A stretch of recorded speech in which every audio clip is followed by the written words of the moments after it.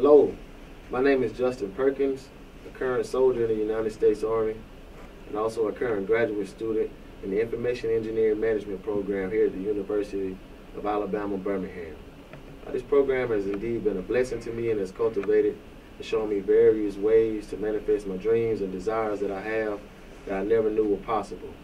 To me, entrepreneurship has always been viewed as a high risk or willingness to put yourself on the line, your finances, your time, all for an uncertain venture.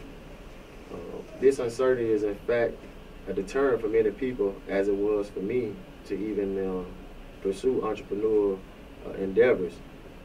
I was once that person, full of ideas, creative notions, full of potential, but never truly possessing the tools needed to encourage me to try. So when I joined the IEM program, I had very little intentions of exiting my comfort zone of familiarity. As a United States soldier, I was okay with the stability that my career provided and the security that it ensued. I began using the expression phrase, catchphrase, blessed, as you can see behind me, late 2014, early 2000, part of 15. And originally it was just a simple expression of truth. I used it in casual conversation as an affirmation or acknowledgement of good, and just in simple conversation. But the catchphrase quickly caught fire in my social network, circle of friends and network communities. And as the recognition grew, the rapid growth of the catchphrase seemed to catch fire. I was inspired to manifest my abstract and create something concrete to bring that idea to life. So the blessed catchphrase, as you can see on the logo behind me, really became the brand signature look.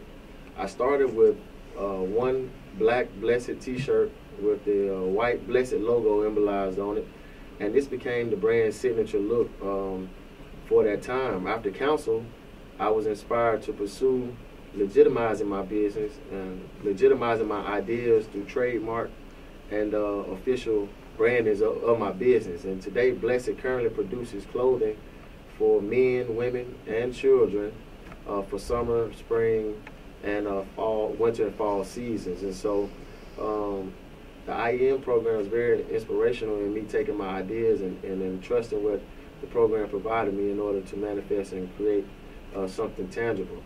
It was the IEM program that sparked my entrepreneurial flame more so than anything.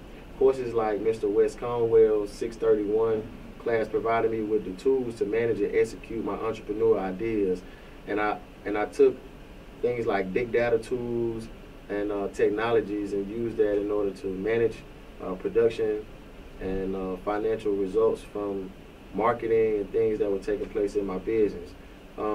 Dale's technology and innovation course showed me ways to innovatively apply creativity to my business and taking cheap input and showing ways that I could take cheap input and, although it was less expensive, create a quality product on the output end, using technology and innovation to make my business better.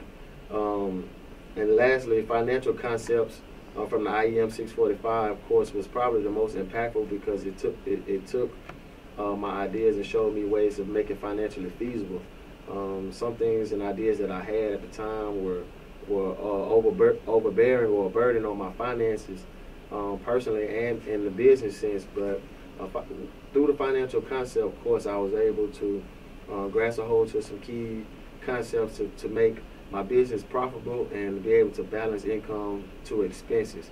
So these concepts were just a few of the theories that the program provided that were once just lectures in a classroom or words from a book. But this program gave me the opportunity to take those words and manifest them into reality. And today, I'm a current entrepreneur. Thanks to IEM. Blessed.